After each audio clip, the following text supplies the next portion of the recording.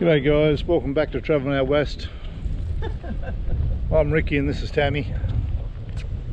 That could be our new caravanning names, Ricky and Tammy. It is, that's us, Ricky and Tammy. You gotta have a caravanning name. Anyway, caravanning around Australia, Paul, and this is Betty.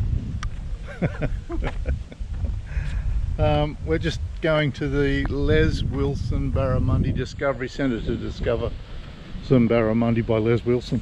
The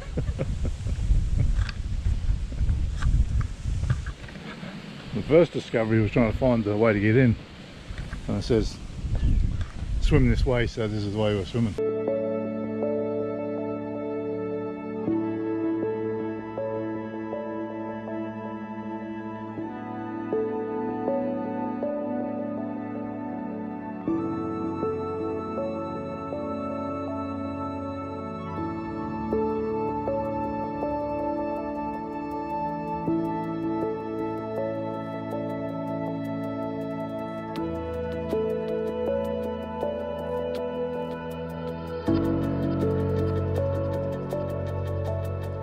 We've got an interpretive area which is free for you to walk through. Yep.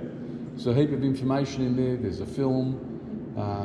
You can take your time in there. Coffee shop's open. Yep. Or a cafe. Really good coffee. We also do guided tours.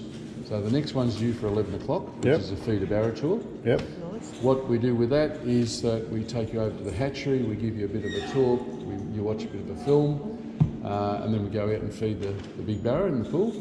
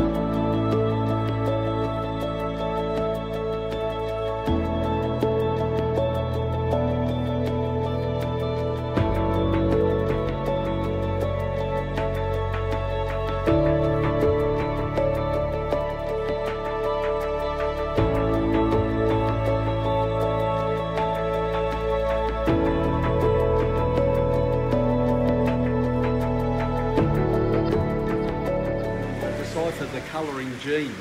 They're not albino. They don't exhibit any other albino traits.